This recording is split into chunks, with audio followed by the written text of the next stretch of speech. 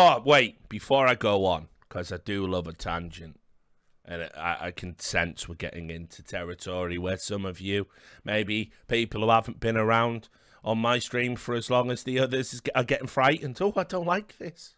Where are we going, Richard? Is this the end of all things? Don't worry, I'm going to take us back to Entertainment Island very soon. This is just for now. But you'll be buckled, right? As some of you might know, I do like a drink.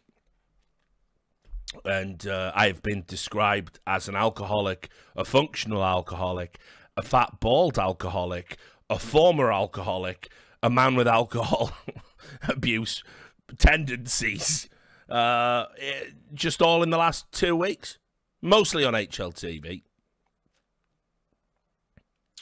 But anyway, I do like to buy nice, expensive bottles of scotch, and I saw one the other day.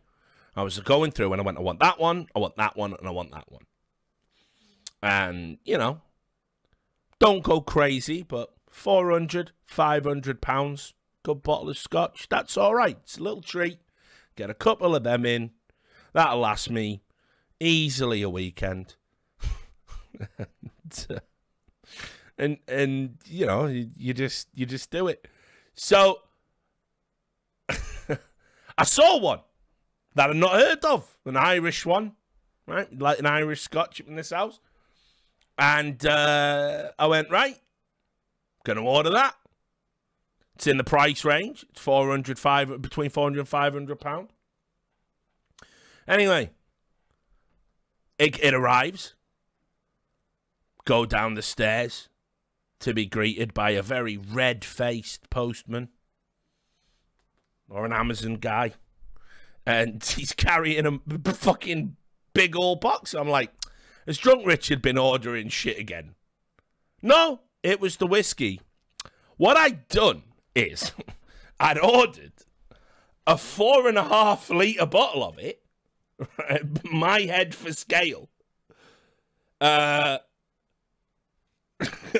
that's why it was expensive.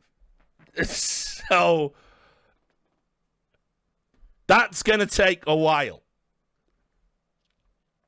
I must have clicked on the wrong side. So anyway, back to esports and why the fun is over.